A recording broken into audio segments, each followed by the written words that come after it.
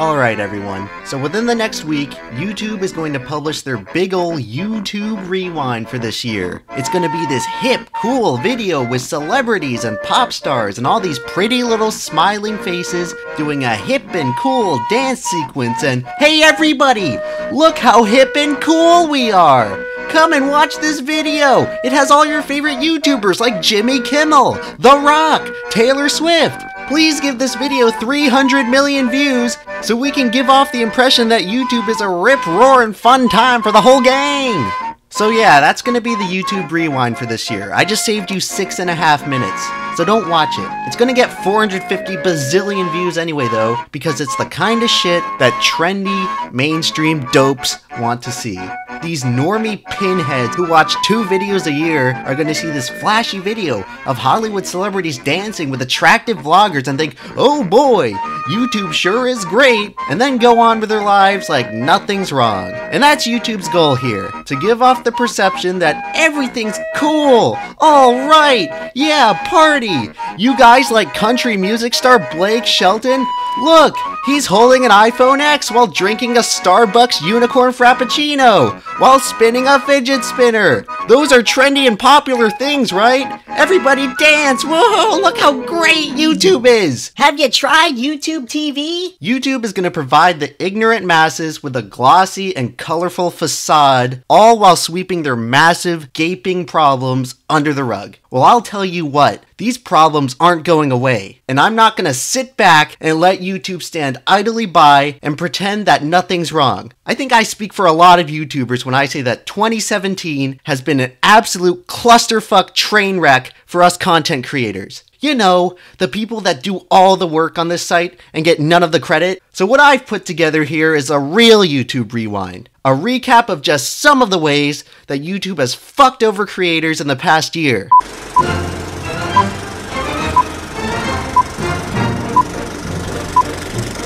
So to start off, YouTube reincarnated the defunct shit stain known as Google Plus in the form of the notification bell. Of course, this was due to rampant allegations of YouTube failing to deliver subscriptions to subscribers. You know, the primary function of YouTube for millions of users. We've heard these reports and we take those feedback so seriously. YouTube doesn't unsubscribe people from channels. Liar! Yeah, rather than fix the problem, they added an additional notification layer. Now if you don't get notified of your subscriptions, it's your fault and not YouTube's. Because I guess it's too much to ask for YouTube to fix a fundamental function of their site that's been there since day fucking one. But hey, on the bright side, YouTubers now have to spend twice as long begging people to subscribe and press the notification bell. Guys, if you are new around here, subscribe! Make sure you subscribe right now! Oh yeah, and speaking of subscriptions, YouTube broke that too for a day. Yikes. Now this was just a funny little glitch that had no real impact other than the tremendous panic and uncertainty at the realization of YouTube's complete incompetence and failure to maintain the most basic of tasks on their website. But hey, I'm sure these guys are professionals. There's no way they can possibly fuck up this badly again.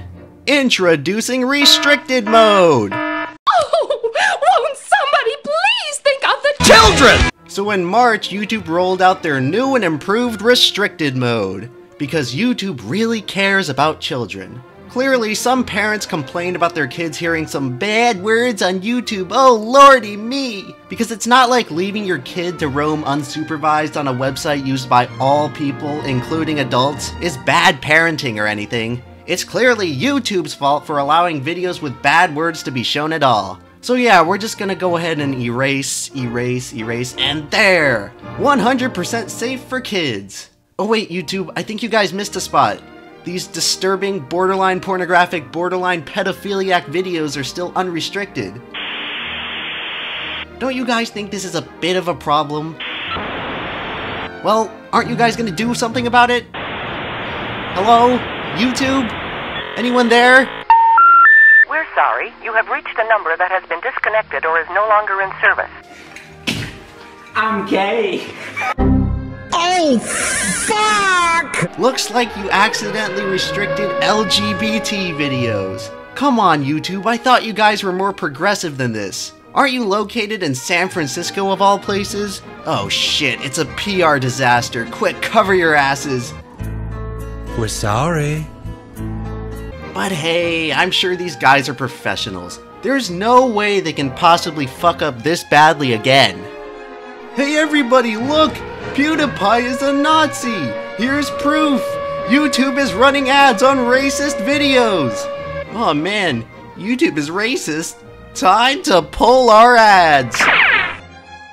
No, what the fuck are you doing? This was taken out of context. Please, this is just one video out of a billion. For fuck's sake, YouTubers are just regular, non-racist people. Please don't pull your bye-bye ads. Shit, this is bad. This is really bad. YouTube, what are you gonna do about this? Well, you know, they kind of have a point.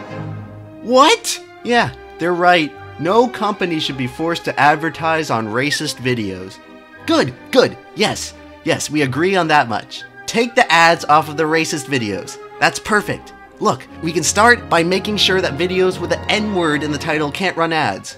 Alright then, it's settled. Any video with slightly controversial content will be demonetized from here on out. What? That's right, ladies and gentlemen, you get demonetized. You get demonetized. Talking about drugs? Demonetized. Talking about politics? Demonetized. Talking about any video game with a gun in it? Demonetized. Talking about WWE, which is literally PG entertainment? Oh, you better believe that you're demonetized. Say one single curse word? Say goodbye to your ad revenue. Upload a video that's completely within the guidelines and hasn't even finished processing yet? Well, we're just gonna demonetize that too. We're scanning your video transcripts, so if you say one tiny thing that's out of place, we're gonna ding ya. So make sure to be on your best behavior because Big Brother is watching.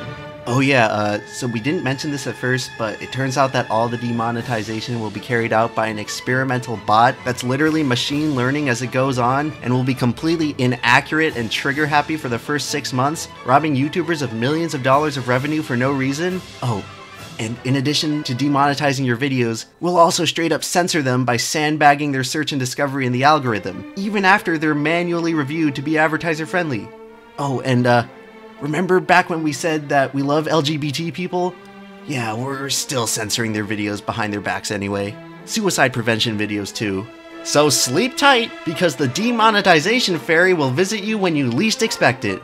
And poof, there goes all your money. Whoa. Okay, just hold up for 1 second.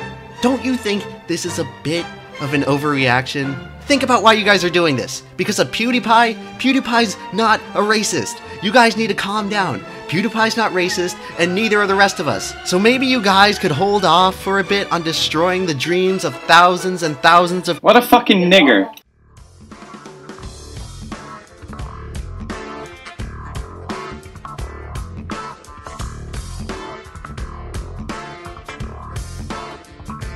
Nigger. Dude, what the fuck did you just do? Come on, Felix!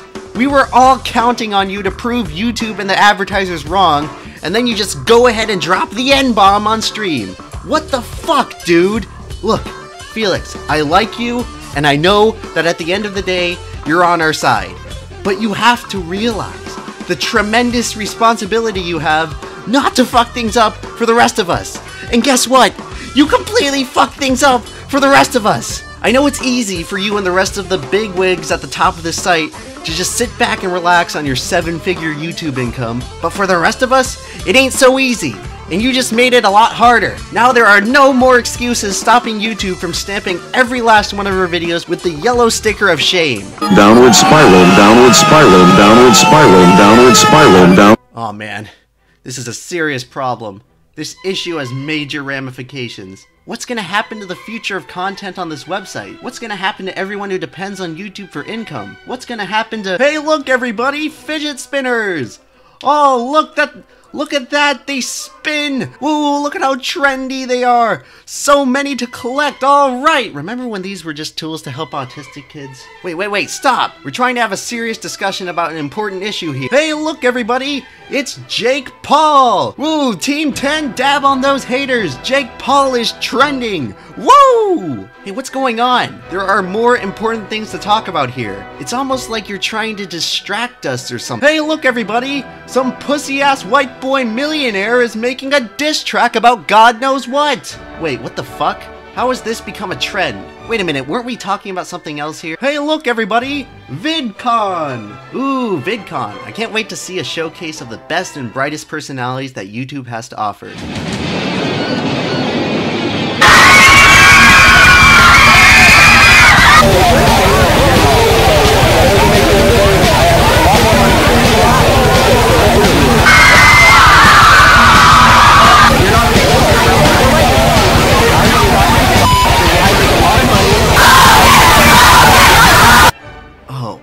God, is this what we've become? Are there any honest YouTubers left anymore? Oh hey, here's a cool and original animation that probably took a year of on and off work to make. Man, people really seem to love this video, so let's take it down. For no reason. The shameless re-upload can stay up though. In fact, let's just have everybody profit off of this guy's hard work except, you know, the guy who actually made the video. We can just forget about him. Oh hey, it's one of the most dedicated and influential YouTubers on the platform, Anthony Fantano. Let's demonetize his entire meme channel for basically no reason. Oh, and this Mumkey guy? Let's take his channel down for no reason and straight up lie to his face with our automated enforcement system, all while holding his main source of income and total livelihood in virtual limbo. Because YouTube as we know it has basically become an Orwellian dystopia manifested in reality. Oh yeah, let's just suspend I Ate Everything again for no reason, just for funsies. But hey, I'm sure these guys are professionals. There's no way they can possibly fuck up this badly again. Everybody duck! Why? Oh, it's just that time of the year where everyone in America dies to a mass shooting. And I'm proud to be an American! Damn, this one's really bad. This is actually the deadliest mass shooting in American history. Oh jeez, what a tragedy. What a horrific loss of life. What a... Hey, wait a minute. CNN is running ads on a live shooting? Wait a minute. Soda companies, the same ones that boycotted YouTube, they're advertising on a live shooting? What are you guys doing? You guys are shameless enough to advertise on actual human slaughter, but you pull your ads from YouTube because of one racially questionable video? Sorry, we can't hear you over the thuds of limp corpses hitting the ground. Oh my gosh, this is a total disaster. We need to help these people. Oh, thank Christ, esteemed and iconic YouTuber Casey Neistat uploaded a video where all the ad revenue will be donated to victims of the shooting. At least there's some good coming out of YouTube these days.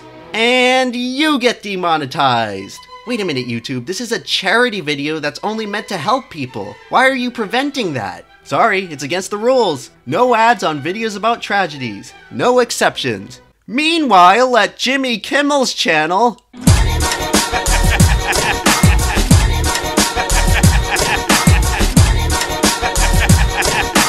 You see, Jimmy, James, son, let me tell you a little bit about virtue signaling. Hey, Jimmy, are you at least gonna donate that ad revenue you earn from a tragedy to the victims of the tragedy? No? You're just gonna keep it? Yeah, that $10 million TV salary isn't enough for you? Oh, and that's not all? You're gonna virtue signal all of us too and tell us how it's all our fault that lunatics get illegal guns and shoot people? Because who on earth could question the moral righteousness of a guy from Hollywood?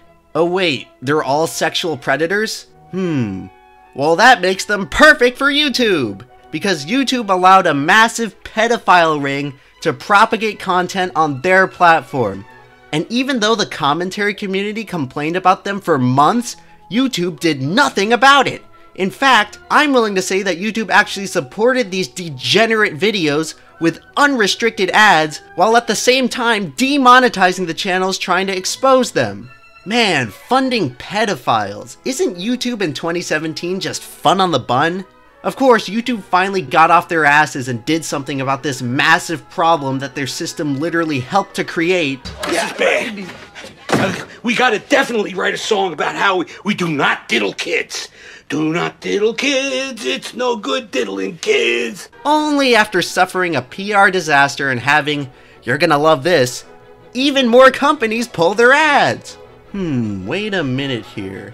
Now why would YouTube all of a sudden care about a problem that the YouTube community has been aware of for months? Why would YouTube knowingly endanger children for so long if they care so much about child safety that they punish the rest of us for the most minuscule inappropriate gesture? Why would YouTube ignore a known and serious child endangerment problem until the moment it costs them ad revenue? Oh boy, it's almost like YouTube doesn't care about kids at all, and they only care about the revenue they bring to the site. But if that were true, that would make YouTube a ruthless, money-hungry corporation. Now that can't be right. Just look at their CEO, Susan W. Good old Susan W. She clearly cares about us humble creators. She's a woman of the people, and definitely not a figurehead puppet put in power by Google's blatant nepotism and diversity quotas. Clearly, she is the most qualified person in the world to run the largest video streaming site on the internet. Oh wait, she's never even attempted to run a YouTube channel before this year, so she has literally no experience making YouTube videos, and she's in charge of YouTube. Like, the whole entire website. Yikes. You know, come to think of it, that actually makes a lot of sense. Jesus, is there any relief from the torrent of bad news that this site has to offer this year? What we do here is go back.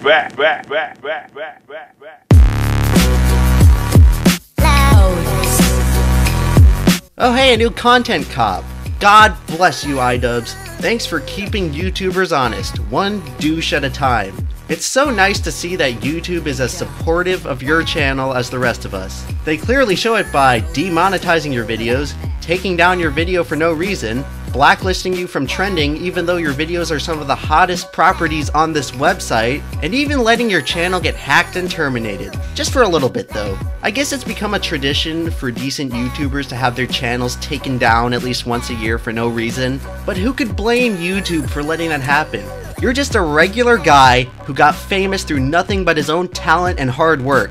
You're nothing like world-famous pop star Justin Bieber! Hey, did you know that a song sang by Justin Bieber is the most viewed YouTube video now? Man, couple that with YouTubers making no money, and I'd say we've regressed back to 2009. You know, besides all the YouTube actively censoring content and funding pedophiles deal, 2009 was a simpler time. And what better way to top the shit Sunday of YouTube in 2017 than with a bright red new eyesore logo and another pointless layout change that nobody asked for. And that, ladies and gentlemen, was the YouTube Reality Check Rewind of 2017. Now, if you're like me, and you just watched all of that, you're probably just a little teensy-weensy bit miffed. And if you're a robot with no emotions or common sense, then congratulations! You are now employed by YouTube management. But if you're like the rest of us who are a little bit dissatisfied with the way things are run around here, then you're probably wondering, what can I do about it? Well, fear not, citizen, for I have a plan. Bob is building an army! I'm kidding, of course. Fuck you, Bob. Nobody cares about you. But what we do care about is your tank. That's right, ladies and gentlemen. I am proposing that this year, we tank the rewind. Every YouTube channel has a little bit of power. Individually, it's basically worthless. But by combining that power with millions of other channels, you can craft a force to be reckoned with. The power I'm speaking of is the power of the dislike. It's a fundamental power endowed to every YouTuber on this website. And we can harness that power to punch YouTube square in their fucking jaw. What I'm suggesting is that we harness all of our powers to dislike this year's YouTube Rewind. Our goal should be to make this year's Rewind the most disliked YouTube video of all time. We can do this, guys. We already made EA's Battlefront comment the most downvoted Reddit post of all time, and we can do the same with this year's Rewind. We're gonna need about 8.5 million dislikes to accomplish this, but I think YouTube has generated enough aggregate outrage this year that it's totally possible. Over the past year, YouTube has made mistake after mistake after mistake, and it seems like the only ones being punished for their mistakes are us, the creators. We ask YouTube for answers, and we're met with worthless, automated responses. YouTube says they're listening, yet things continue to get worse and worse, and YouTube continues to lie to our faces. We've tried complaining. We have tried reasoning with YouTube over and over, and they've proven time and time again that they don't listen. So we're gonna hit them where it hurts, right in their big end of the year celebration, and maybe, just maybe, they'll listen to us. YouTube in 2017 has been a total, unmitigated embarrassment. So just imagine the embarrassment of YouTube's big happy party becoming the most disliked video of all time. These are the measures we must take to get YouTube's attention. YouTube thinks they can just forget about us. They think they can just forget about all these problems and all of it will just disappear. They'll hire a bunch of smiling Hollywood faces to try and distract everyone from all the debilitating problems that they have allowed to fall upon this once great website. Well, I'm here to say that enough is enough. YouTube wasn't built by Hollywood celebrities. YouTube was built by the people. YouTube was built by us. And I'm not gonna stand by for another year while all these fake smiling Hollywood people party it up on the penthouse of the empire that we built. So if you're like me and you want to see some actual positive change around here, then join me in pressing dislike on this year's YouTube Rewind. YouTube is going to demonetize and censor this video. So I encourage you all to share this video, download this video, and repost this video far and wide. I encourage you all to share this video with other YouTubers that YouTube has screwed over this year and get them on board too. It's time for us, the real YouTubers, to stick up for ourselves. It's time to tank the rewind.